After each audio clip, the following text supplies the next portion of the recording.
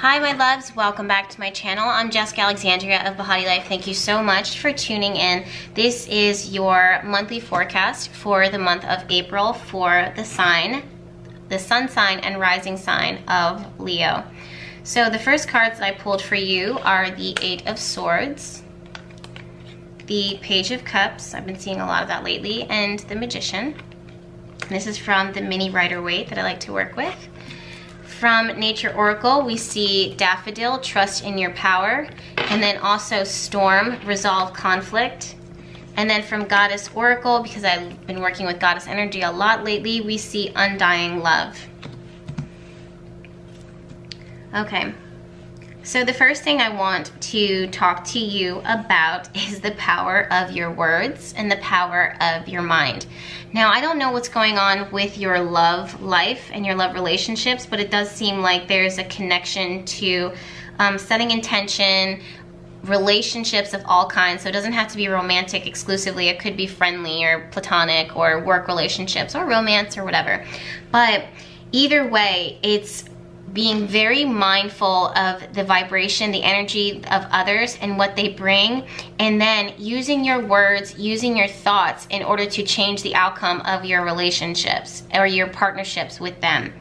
And the thing is that it's really important, and for those of you guys that are part of the Sacred Circle Tarot School, and for those of you guys that don't know, the Sacred Circle Tarot School is a school that I run where we dive into studying the tarot and tarot mentorship that's virtual online with me. The links for that will be down in the bio, but regardless.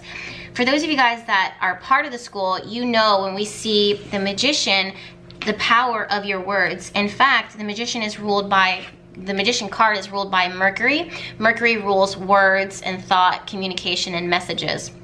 Now, Magician is the ultimate creator. He can take and make something out of nothing because all of what it is that he needs is at his disposal and at his hands. And the Magician can create, he can change the outcome. And then we have the Daffodil card, which says trust in your power. Meanwhile, it's surrounded by Eight of Swords and then the Storm card, resolving conflicts.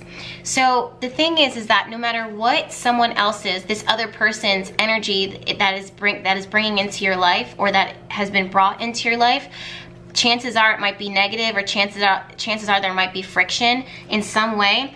It really is important and imperative that you literally call on your own power and focus on your power using your words, using your intention, and make sure that your mind is clear. That way you're not sparking more tension for the month of April. Okay? Your words, watch them. Your mind and your thoughts, watch them. You can control the outcome for what it is that you want. So the outcome of what it is that your desired outcome of what it is that you want to see happen by working your intention, by working your magic, and then ultimately releasing, because that's one part of your magic is setting the intention and calling it in, and using masculine energy in order to be assertive with it. The other aspect of that is very much receiving, trusting in what has already happened and trust what is happening now, and then releasing your control over it. More than that, you can't control other people. That's this aspect of this Storm card. You can't control what others are going to do, but you can control what it is that you do. And then that's another aspect of what it is that I'm seeing with the trusting your power. Not only are you trusting in your power, but trust in the power of the divine, which opens you up for miracles. Let's say, and for some reason I'm just really seeing this focus on relationships now. Maybe it's not a relationship that you currently have in your life. Maybe it's a relationship that it is that you want. But regardless, it's calling and working with this friction in order to get what it is that you want. And that's why I'm seeing this undying, I think that's why we're seeing this undying love card, because this love is unconditional, it's eternal. It doesn't burn out just because there was tension or conflict. It doesn't give up just because you guys can't see eye to eye.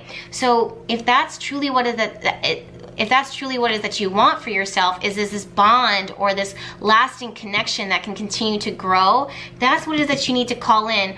Don't let your fears of what is currently happening, or this friction or this instability that's currently happening stop you from manifesting what it is that you want. So if you are you know, mentally bound up, if you have mental friction, and maybe that's what this card is suggesting for you, because it's different for everyone.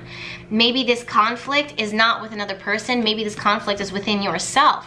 And if that's the case, that mind is everything, because the mind can create or it can destroy. So tap in again to that eternal love, that connection of what it is that you want for yourself. And if it is a soulmate, if it is a twin flame, if it is a, you know, a connection to the right person at the right time that's going to help build your business and help build this project or whatever it is that you see for yourself, call it in, trust it in, and then let go, release, and let it flow into your life easy and effortless. Okay, Leo?